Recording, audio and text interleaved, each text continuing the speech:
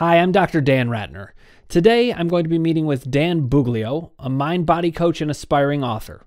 You can check out Dan's daily videos on his YouTube page, www.youtube.com/painfreeyou. We're going to talk about his journey through 13 years of lower back pain and into helping others manage their thinking to escape fear.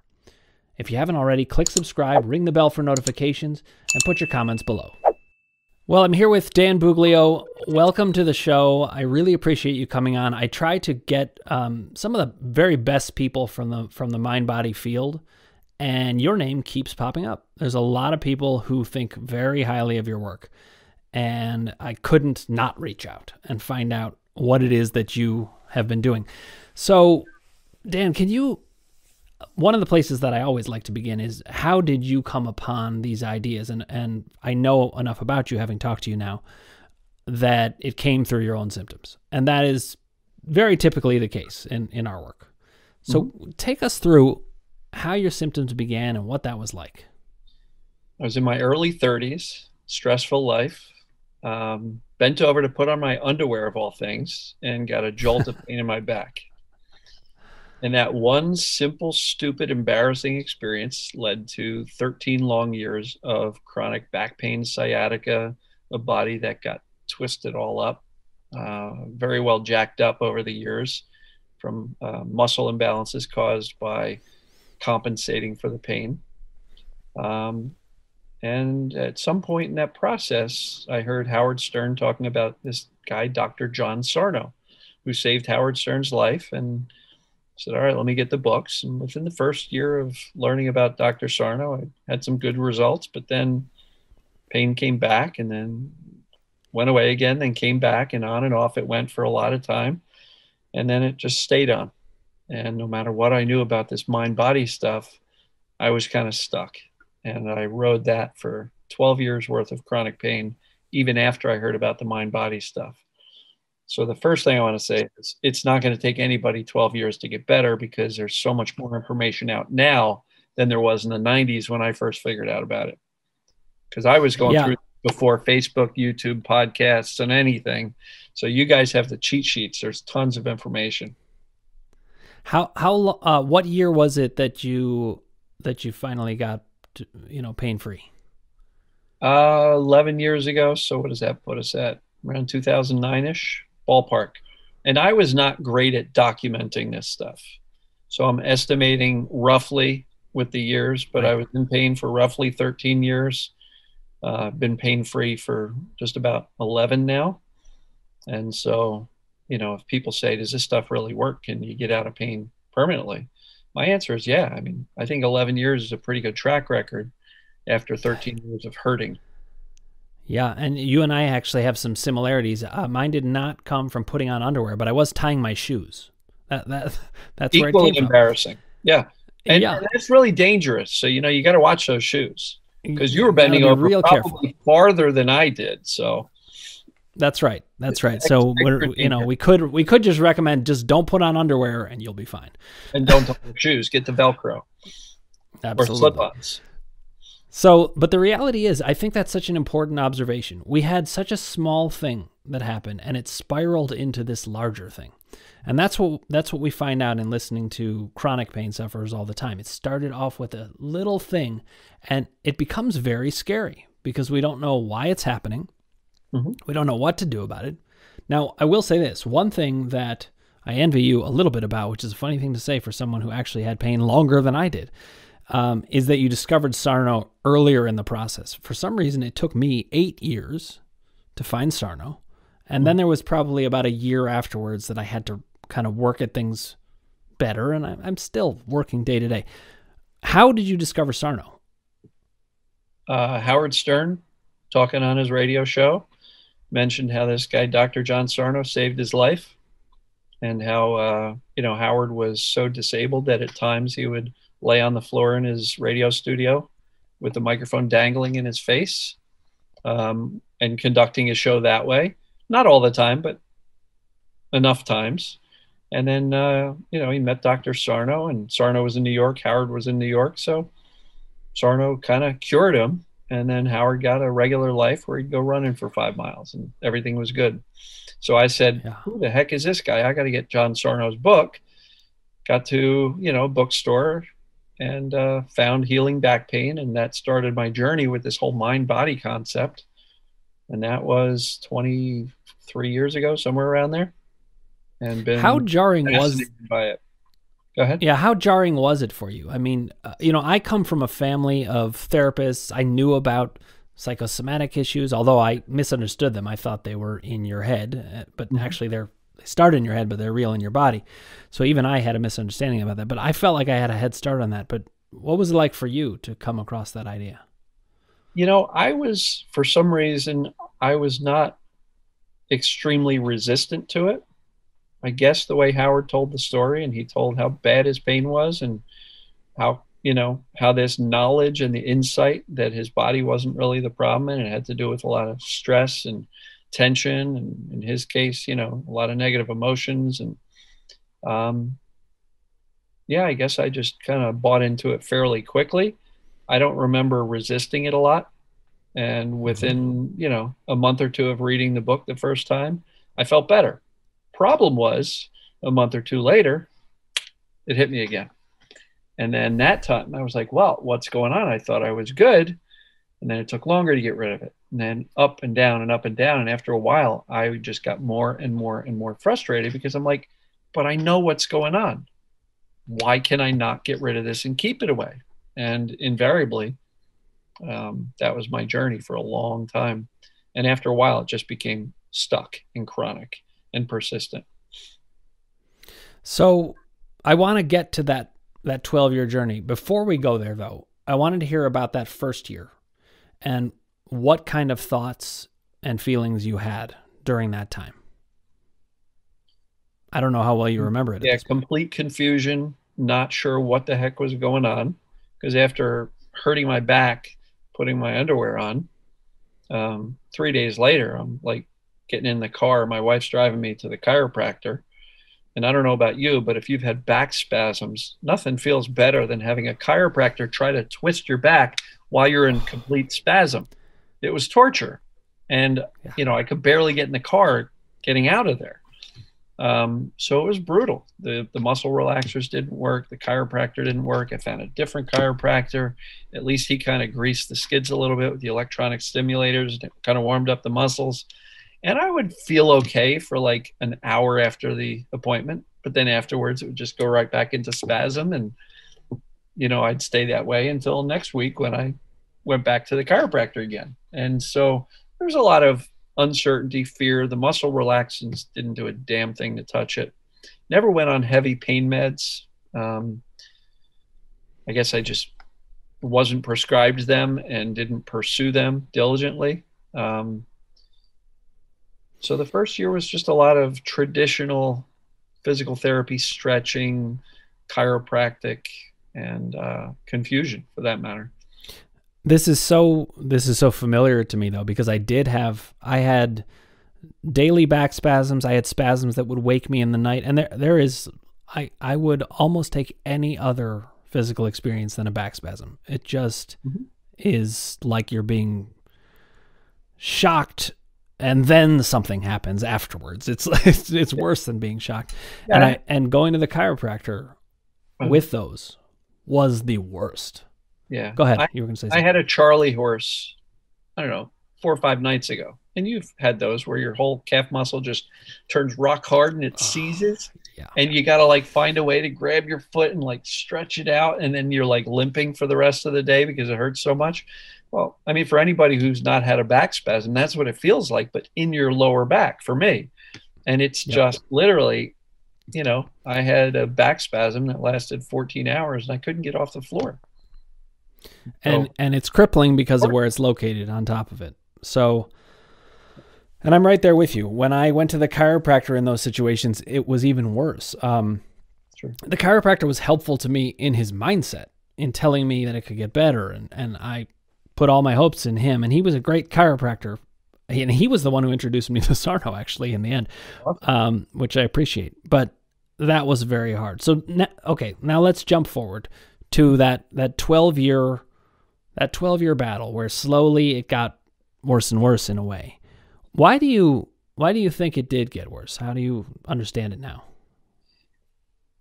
I believe that we have an initial instance of pain, and two things make it become persistent or chronic: fear and attention.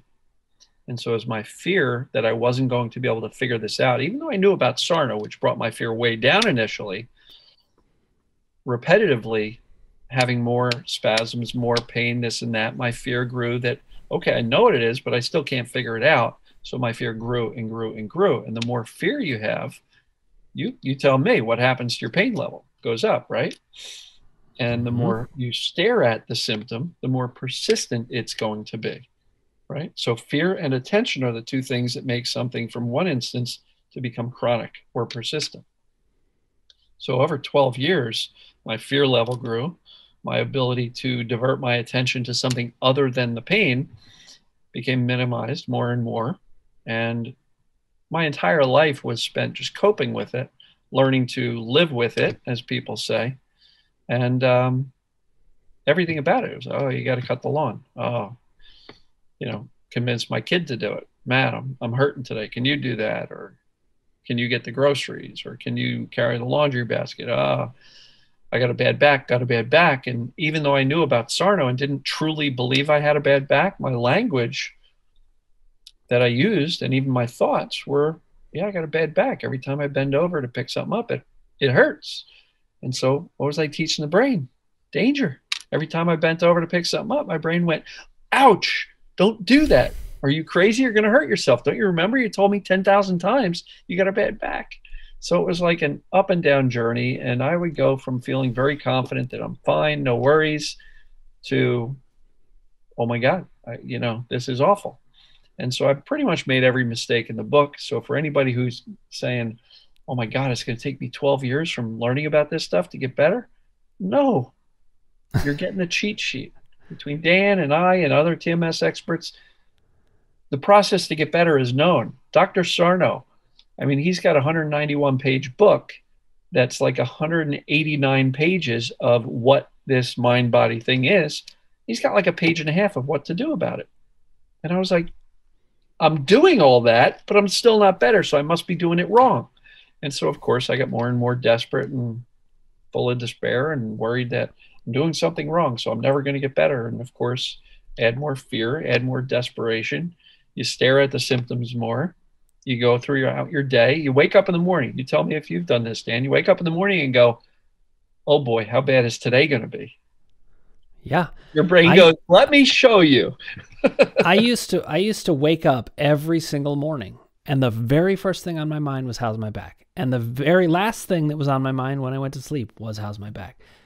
It was like, it's all and so I love what you're saying about it, about fear and attention, because so I work with the idea that emotions can cause this and doubt can cause this. And what is doubt? Doubt are the questions you have, the confusion and the fear. So we're speaking the same language, and this is often the case. TMS or mind-body practitioners are often talking about things in a similar way, our own language that we've come to.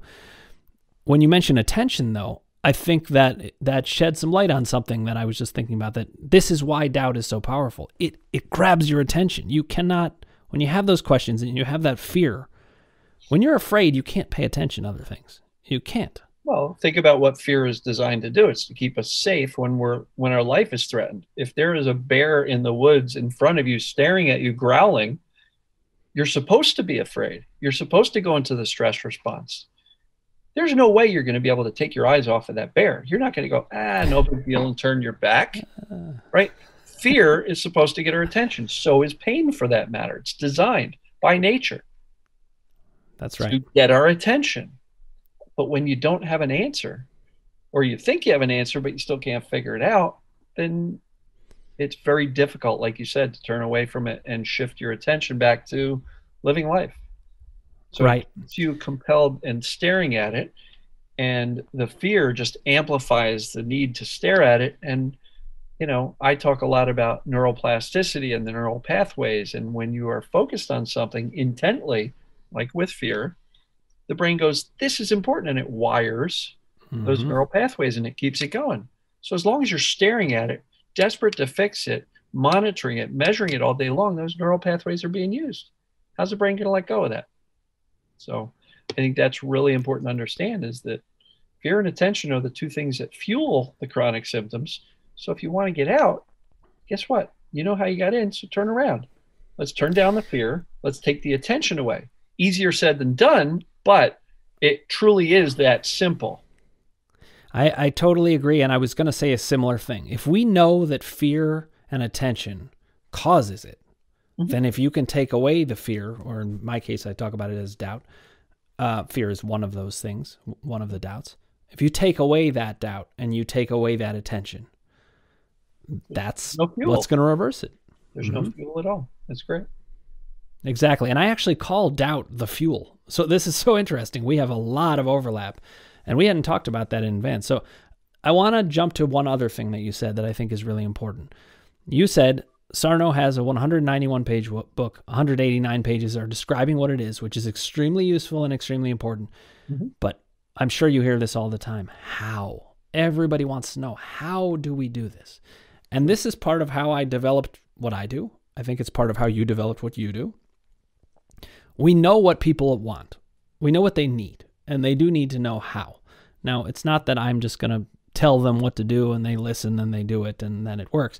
They have to engage with it, but it still is about how. Mm-hmm. And to me, that's the ultimate goal that we're striving for. So maybe you could talk a little bit about how you started working with people and how you started to think about the how of it all. So I will tell you, I come from a marketing background. And when I first got into this Dr. Sarno thing, all I saw was an opportunity to teach this stuff and make money, honestly. And that sounds like a very shallow money making angle to this. Um, but I didn't really start doing anything at a serious level. It's probably only in the past 6 months that I feel like I could actually close down my regular business and have enough income to pay my bills. So trust me, I've been involved in this space for 24 years.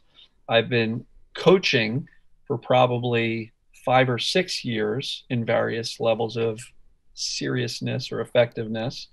Um, and I've not to this day until recently felt like I could pay my bills by doing this. So it's always been a matter of passion for me more so than income, right? And I started shooting these daily videos simply by saying, I'm getting tired of going into these Facebook groups about TMS and answering the same questions over and over and over again and seeing the same people in despair and fear and frustration and not knowing what to do and typing the same answers over and over and over again. And, I was talking to a buddy of mine. He goes, why don't you just shoot, some videos, do like 7 days of Facebook Live videos on Facebook, see what happens. So I started doing that. And, first time I did it, I might have had like 2 people show up for the call or for the video. And over time, over the week, I might have gotten a little more. So for the first month, I did Facebook Live videos with my phone. And the quality was awful. I was shooting them out back. So the Wi-Fi was like awful connection. Everything was pixelated. It was really not good. So I finally made the switch to a real camera, and I got to now 1080, high definition. And it's a lot harder to do that because you have to take the card out and upload it and all that stuff, as opposed to saying, I'm done with the live, publish. And I was done. So obviously I added to the workflow by going with a video camera, but I was just passionate and I wanted to see what would happen. And that was March 26th of 2019. Well, between the Facebook Live videos and my YouTube channel, I'm probably about 685 videos later every single day without missing a day. And so nearly 2 years of daily videos. And it's been, you said, how did I figure out how to help people? Yeah. Honestly, teaching it every single day for almost 2 years, because prior to that, I kind of knew what I had learned. I had gone to a certification program for another TMS expert, and I kind of felt like I knew what TMS was, but I didn't really have a program, so to speak. And Right. so the benefit of me doing these daily videos is that my message has become laser focused on the key essentials of getting well. No extraneous 47 other things. I don't give people a 27-point checklist to do every day. It's like, get these main principles down and you're going to get well. And I know that because I've got thousands of people giving me feedback on all these videos and saying, I'm getting better. I'm getting better. And I'm saying, your name doesn't even look familiar. We haven't spoken. But people who have just watched videos and said, I'm getting better. And so my message has become, like I said, laser focused over the past almost 2 years. And now I can actually say, I know what I'm doing. Before it was like, I can help you, point you in the right direction, but I didn't know exactly what to tell people to do. So the how, we talked about this earlier, how do you get this done, is much more focused for me now. And I think it's a great point. I don't believe it's a healing process, because if you buy into this mind-body concept and what Sarno taught, because anything that they find medically is an incidental finding. There's nothing actually wrong with your body. So there's nothing to heal. So to me, it's not healing. It's actually teaching the brain to settle down your nervous system. And so I think that's a great, it's a great way of putting it. Because I always do think when people use the language injuries and things like that, I say, hey, wait a minute. What are you saying to yourself there? And I really didn't think about this, but the word healing, as great as it is, I think I agree with you in that I think it's really about the information and maybe taking control of your mental apparatus, taking control of how you're seeing it. I also really agree with this idea that the longer I've taught this, the more honed it's all become. And that happened even today. I was working with somebody today. I was telling them about a certain thing, and I was like, oh, you know what? This needs to be even more front and center in this part of things. It reminds me of how when we were talking, Dan and I are both writing books. We've both been writing books for a long time. And I made this joke earlier that my book keeps getting better and better the longer I don't publish it, because I just keep learning more. And you're right. We learn from the people we're working with in large measure. Yeah. I certainly learned from myself as well. Yeah, it's interesting. I will find that I'll go out with like a 3-word topic and nothing else prepared. And in the middle of that video, out of the ether just comes an analogy that helps explain the concept in such a way that makes it so easy to understand. And so I've developed dozens of analogies over the past 2 years that are all very useful in helping people to gather or grasp the concepts that I'm sharing. And so the more you teach it, the better you are. It's like, if you want to learn something, study it. If you want to really learn something, teach it. Because you can't teach it until you've really gotten it deep. So this practice of daily teaching, in my mind, I've learned more in the past 2 years than I did in the prior 20. I think that's fantastic. I did wonder. And you're going to do the same. You're on an accelerated learning and teaching schedule now that you're doing your work that will accelerate you. Look at Eddie Lindenstein. He was doing a podcast. He's now a couple of years into a weekly podcast. Eddie's gone from a guy who had TMS to one of the experts simply by surrounding himself with these experts and needing to teach it every week.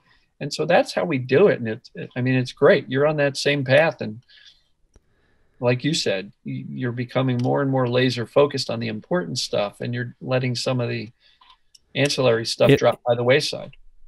It really is a fantastic way of looking at it, and I think it's so right on. I think I've been writing a book all these years, but what I've really been doing is teaching myself by preparing to write this book. I've written 3/4 of it, and then I actually wrote a whole book, and then I decided to change it. But essentially what I was doing was learning. So I wondered, could you, if you had to offer just a couple of thoughts, let's say, I hate to do the whole elevator pitch kind of thing, put you on the spot that way, but I wonder if you could just give 2 or 3 ideas that are pretty central to how you work with people. What would you say? Well, I think over the past several months, I've gotten much more clarity that people need to understand the system. When I say the system, I mean what TMS is, the stress response, how the brain works, how pain works, what's the purpose of pain in the first place, how things become chronic, fear and attention, neuroplasticity, how the brain wires, what the brain's job is to keep you safe and alive. Once you understand the system, then the path to teaching the system to calm down, you're actually not broken, becomes much more clear to me. And so when I coach with somebody, the first 45 minutes, sometimes hour, is spent on how did we get here, right? Literally just spoke to somebody who, was raised by somebody who was always saying, be careful, be careful, be careful. You're going to hurt yourself, going to hurt you. And so what do you think this girl's nervous system did? Kept on ratcheting up. And so later in life, as the stressors, the tensions, the fears got bigger and bigger, I think the nervous system kind of overflows and we get symptoms. Is it Sarno's emotional experience thing? The emotional repressed emotions? Maybe. Or is it the nervous system just becoming more and more highly sensitized and symptoms start, but then we get medicalized by a medical system that doesn't know how to stop chronic pain. And that's another trauma, and our nervous system just keeps on ratcheting up.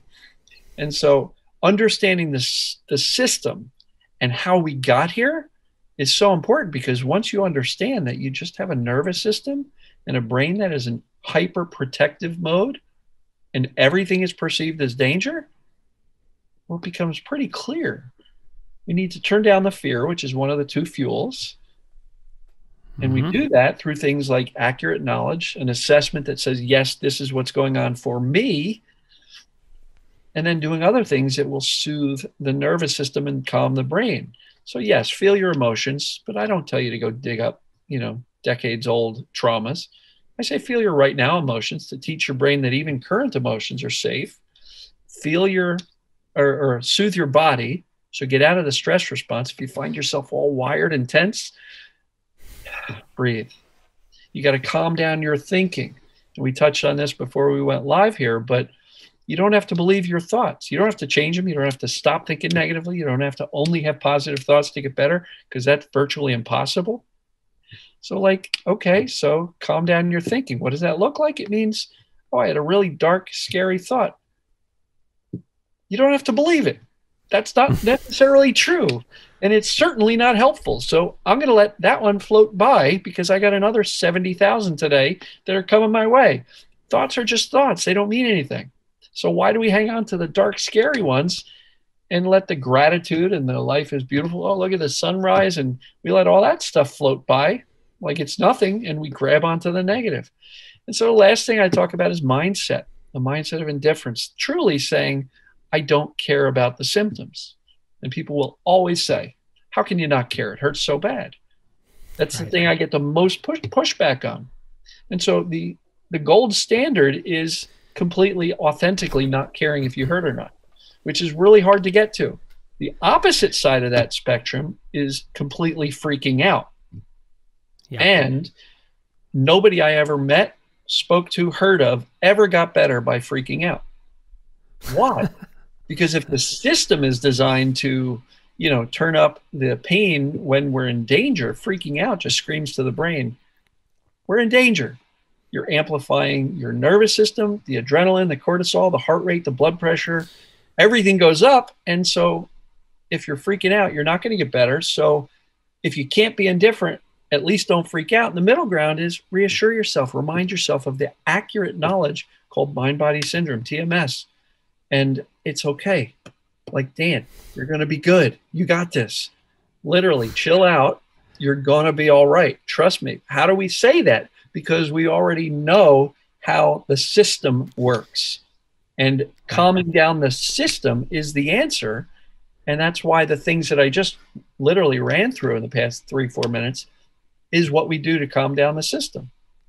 Yeah. I mean, I shift our attention away from the symptoms and the pains, which further teaches the brain, well, look, he's not staring at this anymore. So I guess those symptoms really aren't dangerous, right? Everything that I just ran through are all messages of safety. So that's like the quick 3-minute blast through or 5-minute blast through. But it's really a matter You did great with it. Understand the system and then teach. Don't heal the system. Teach the system to calm down. But let me end on just two different notes. One, I want to highlight that in some ways what you're saying there is that when you understand things, you will calm down. Sure. If you don't know what's going on, there's no way in heck you're going to calm down. Because I all you do is agree. freak out because you don't understand why you're feeling the way you do. But the combination between that and one other thing I think is useful. And I don't know if you'll agree with this, and maybe we could have you back on to have this debate or discussion. I've come to see that these things can change very quickly. Now, I'm not saying that to say, hey, if they're not changing very quickly, something's wrong. I'm just aware that we are these emotional and cognitive beings, and our thoughts are changing all the time, and our emotions are changing all the time. And as a result, our bodies would also be changing all the time if we weren't locked into fear. Sure. If we aren't locked into fear, your body would change also. And so we can learn to shift these things more, but it comes through the understanding. And so I love talking to people like you in the field, because I hear my language spoke. It's like a related language. It's like I'm speaking Italian, you're speaking Spanish, and I'm like, I hear a lot of similarities. And I can tell why people have raved about you. You have a calm way of looking at it, and you have very helpful and incisive ideas. And I just look forward to seeing where our two journeys go as we try to help as many people as we can. And I want to thank you for coming on, Dan. Well, I appreciate you bringing me on. I look forward to you sending me the link so I can share it with my community. And I look forward to, maybe doing this again when I launch my podcast later in the year. I'll bring you on my side too. Please do. I would love to come on. So I was really excited to have Dan on our show, and one of the reasons was the kind of rave reviews I have heard from other people about the work that he's done with them. And I did find in talking to him that there are some huge similarities in the way that we think. Some differences, but most of them are kind of more about how we're describing the same thing that we're seeing. And one of the things I really like about Dan is that he is all about how you're thinking leads to fear or not, and how that can change your physiology. It's very similar to my thoughts about doubt. In fact, fear is one of the things that I list in doubt. To me, fear is the emotional form of doubt. And it really is true that if you can reduce that doubt, or in Dan's case, fear, that you change your physiology. You relax, and you can get to a pain-free place. So on his site, at his YouTube station, Pain Free Now, that's what he's promoting, and it's a very similar thing to what I'm thinking. So I also was really fascinated by this one observation that he made, that it's fear and attention that leads to symptoms in his mind. Now, I don't disagree with that. I just have a different way of looking at it. Of course, as we know, anybody who has watched me knows, I have the three different columns. I have emotions, I have doubt, and I have power. These are the things that are kind of the levers that can either lead to symptoms or bring them down. But I did think it was important to think about the fact that attention is another way of looking at the same thing that I'm talking about when I'm talking about doubt. When you are afraid and when you have doubt, it's very hard to pay attention to anything else. And it's also very hard to get your attention off of it if you don't have any reason to believe that you have nothing to fear.